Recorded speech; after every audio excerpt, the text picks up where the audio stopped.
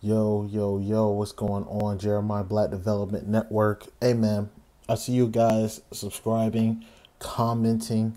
Um, if you love the content, give it a good thumbs up. It's 100% free. Um, Make sure you like, subscribe, comment as well. Let's get into the content already. These jokers seem to be in trouble because of some fake trolling or something that they're doing, but I'm going to kind of get into this shenanigans as well. Actually have hobbies.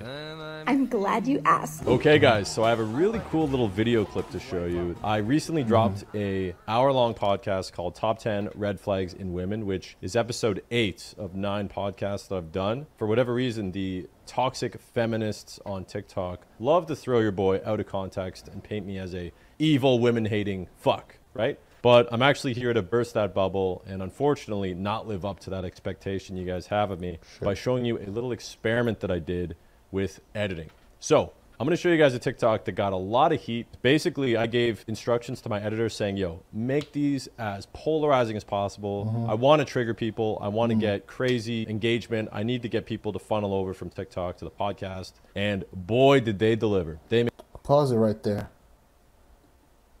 Did this nigga just say, I did an experiment? Which first, that means you went out of your way to do it. You went out of your way to do it. Okay. You said you wanted to make it as triggering as possible. And it's with edits. So you purposefully left out shit in order to draw your audience. Okay. And to draw them over to your content. Now, here's the thing, and this is always why I get on people about when they say, oh, all you seen was the clip. That is bullshit, actually, because at the end of the day, you went out of your way to make said clip so that people can get upset and then come over to your content. But what you're mad about is some of those people did not translate over to your content. Instead, they seen the content for what it was and the triggering clip and didn't see the entirety of the conversation. And so they bust your ass on social media. Now, me personally, I edit some of my clips from the podcast. Also, make sure you guys go and watch Mansplaining Podcast right after this, okay? The visuals are on there, and then I also have Spotify, other things like that as well. I'm trying to get why.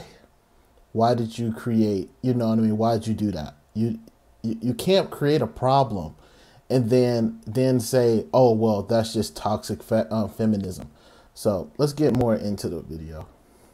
made some very triggering TikToks and they got a lot of engagement, which was actually really good for growth. But the problem is my ass is on the line. Now people take these clips out of context, of course, because of the way they were edited and paint me as some kind of villain. So I'm going to show you. Which you fucking asked for that. That's what you asked for, bro. You asked for that. Guys these clips and show you the experiments that essentially proved that women are allowed to criticize men, but men are not allowed to criticize women. And a lot of people got upset, which, you know, is to be expected, right? You see something on the internet, you get angry. So anyways, here was clip number one. So wait a minute. You knew that was going to happen, but you still Edited to be very polarizing and triggering to go viral on TikTok. Nigga, we heard you How the many first girls time. do you know actually have hobbies? Like some girls, like they knit or they read or something like that. Shout out to girls that knit. Shout out to my queens that know how to knit, make a blanket, a scarf, gloves. My mom did it, my nana did it, my aunts. Like women back in the day just learned how to do things that are important, such as knit. Anyway, so what happened was I was talking about how a lot of girls don't have hobbies. How many women do you know actually have hobbies? And then my buddy, who's also trolling, says, yeah, like reading and knitting. And as soon as I heard knitting, I'm like, man, I love women that knit. And what happened was we took that and we mashed it together. Sure. And now people are saying, oh, well, I don't knit for you. All women should knit. That's all they should do. You should date your mom. You should. So here's my take on that. You know what I mean? I always tell people to ignore dumb shit, but at the end of the day, some people just can't. But also, you got those comments. You keep admitting that, hey, we mashed that together. We did it on purpose. And we got the outcome that we expected. Now they're toxic. That does not make fucking sense, bro. And here's the thing, like I get on the manosphere for doing that. MTR just got in trouble with that, media tutorials and reviews. He just got in trouble doing that. And they took his sponsorship away. See, what was going to happen is, to be honest with y'all, is that a lot of y'all dudes that come on here talking reckless and thinking that you can get these experiments off, which it's a failed experiment, because as a man, I seen you do this dumb shit on purpose. It wasn't a point that you made. It was clearly edited to make it look like a certain point.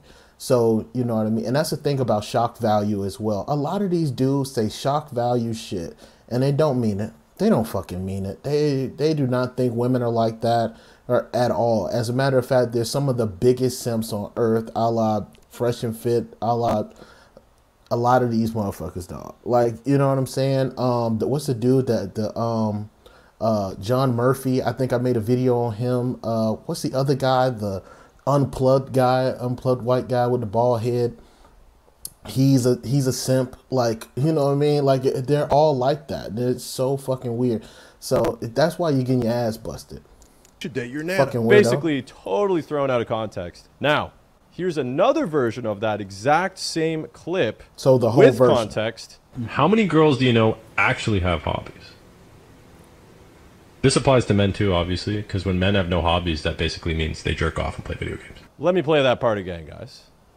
This applies to men too, obviously, because when men have no hobbies, that basically means they jerk off and play video games. So, sounds like a hobby to me. When I say this applies to men as well, I don't hear anything. No stitches. Because you didn't put that in the original clip, you dipshit.